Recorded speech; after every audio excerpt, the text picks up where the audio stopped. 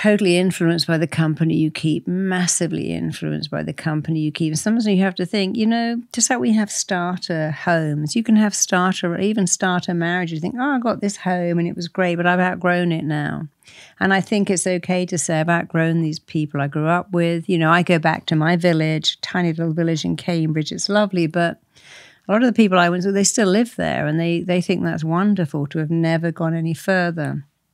But for me, I just needed a much bigger, broader life. It doesn't mean that they were wrong and I was right, but it meant it was the right thing for me to leave all that company behind and find a completely different life.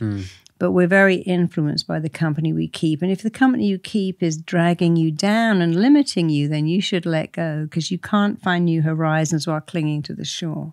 You got the most important words in the world are let go. Let go of things that get in your way.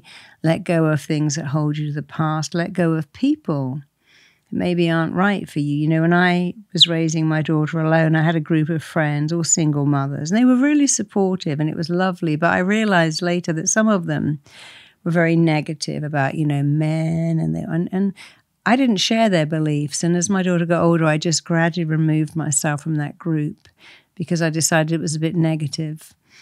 And for me, it was negative. And then I wasn't a single parent anymore. I got married and I was very happy. And I still saw them a little bit. But, you know, people think, oh, that's really awful. You're cutting someone out of your life. But you're not. You're just finding a new horizon. You have to let go of the past to embrace the future. Many people hold on. They hold on to so much stuff.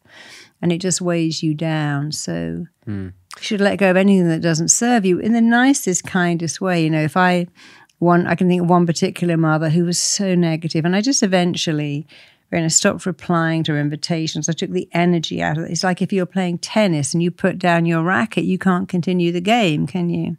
So I just decided, you know, she's a great person, but she's not my person. So I just gradually removed myself from that relationship, kindly and nicely and slowly, because I couldn't be around that negativity anymore.